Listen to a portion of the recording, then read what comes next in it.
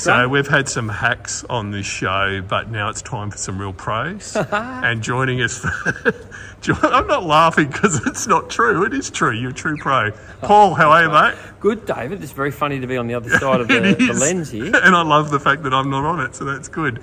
So, yeah, we're here in the lovely Shoalhaven region of New South Wales to see Echo's Pink Floyd, of which Paul is the extremely valued keyboard player. Mate, run us through the rig. Sure. So we've just finished sound check. Where do you want me to start, mate? Do you want me to start with the keyboards? Or yeah, whatever you would damn well like. All right. So maybe we start with this bad boy here because this is not mine. So at home I have a Korg SV1. Oh yeah. But when we travel via plane, it's not really practical to take an 88 key weighted keyboard because of baggage limits and size, weight restrictions, and that sort of thing. And really all I need out of my stage piano is acoustic piano, Rhodes, Whirly, and a little tiny bit of organ. Well, I do most of the organ up here. So all stage pianos can do that. And so generally when you travel around Australia, backline companies will give you some type of Roland RD. Yeah. And this is an RD 800 and it's quite capable. I like how it sounds, does a really good job. And I've actually used this one before. And last time, when I was here in New South Wales, I used this exact one, and I programmed a couple of things in, which are still in there. So I'm delighted, so I don't have to program those back in. But yeah, it sounds nice. So just got your standard sort of, again, the early sounds, and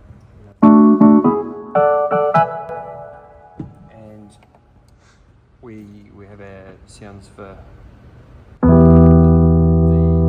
Rhodes.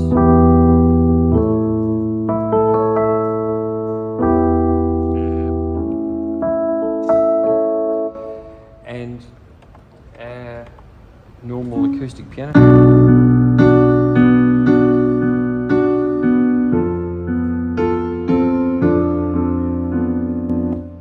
So it's just a standard. But yeah, so I take what I'm given in that regard, but the Rolands are fine, they're good. Actions, I must admit I prefer the Korg RH3 action, but this is fine. There's nothing wrong with it. Yeah, so that's that one. This guy up here is my Korg Chrome, and when I talk about this keyboard, I always say it's possibly the most underrated keyboard ever made. It's not an expensive keyboard. Well, no keyboards are cheap, right, David? No, but it's a mid-range type thing. It's the little brother of the, well, I used to say it's the little brother of the Kronos, but now it's like the little brother of the Kronos and the Nautilus. Yeah, right. Exactly. But it sounds great, and I've got it here set up to do the start of our first song we do for the night, which is "Shine On You Crazy Diamond."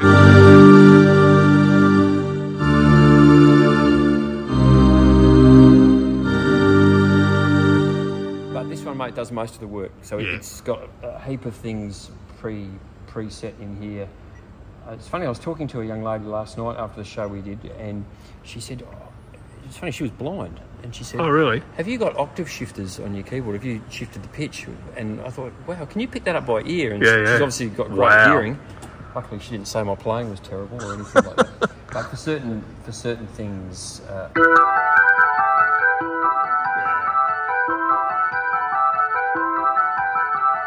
shifted the octave apart to make it easier to play, so my hands aren't sitting on top of each other.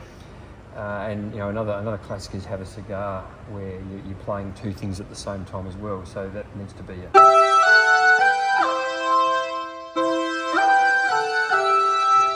So what's great about the Chrome is you can split patches anywhere. There's no fixed split patch, so you can put them wherever you want. You can do things like I've done there, where I can throw the portamento in to get that really iconic sound for Have a Cigar. And it's completely versatile. So it's such a great keyboard. It pretty much can make any sound. And as I say, quite underrated for it. And what I love about the Chrome, like you look at the user interface, and that goes back to the M50, the Chromes, the Kronos. Like I just love, it's consistent. Yeah, and if you speak Korgese, which I do, very easy to get along with. And this touchscreen, it's interesting. It's not as complex as the one on the Kronos or the Nautilus, but that's kind of its. Like, I can't see that well, right? So the font's so big, I can just see everything. So I've got all my sounds lined up. That's right. So yeah, that does most of the work. Brilliant. And over here we have the King Korg, which is the virtual analog synthesizer. So if I want to sound like a Moog or something like that, that's right. this is what we'll do. So you know, again, I'm sort of ready to start Shine On, our first song.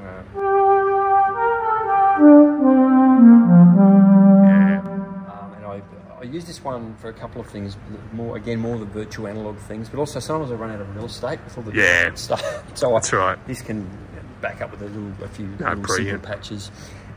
Being honest, this isn't a great, if you want to do piano sounds and organ sounds, it's not fantastic for that. But it's really good for what it does, which is the VA stuff. The virtual analog is wonderful. So yeah, it's and nice and light. These two keyboards are light. I can take them on and off planes. Exactly.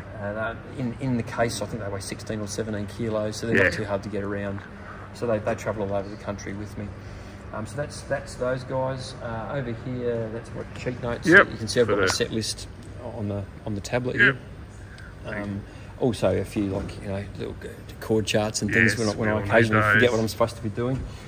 And this one here, my iPad runs samples. That's your samples, So let me give you an example. We might have.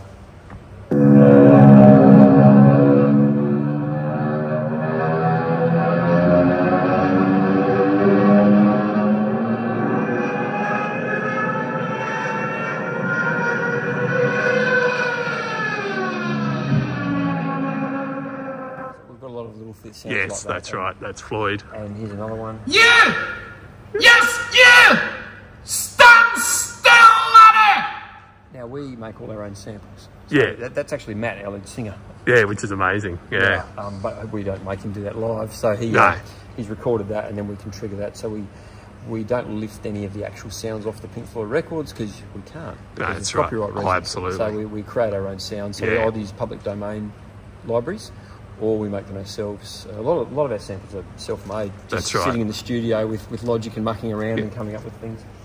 So that's that. It all runs through the Ashley mixer here. Beautiful. In this ridiculously oversized Rode case. And the reason for that is because mine broke the other day, my wooden one, so I had to quickly buy one. That's all right, this is all I could get. Come with a bit of... but it's nice and solid, better for the plane anyway. So it all runs through here. This is such a good mixer. It's quiet as a mouse, really, really quiet. Doesn't colour the sound at all. And then I run out of there, and I've got the ability to set my own monitor level here. Yeah, great. So if I want more of me or less of me, I can dial that up or down without impacting anyone else. That's in right. front of the house. Yeah, that's always good.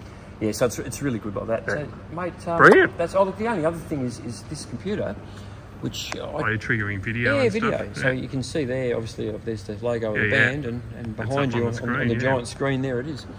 So I trigger a few videos. So very manual process. That's what works. Well, it works for us. No, brilliant. No, great.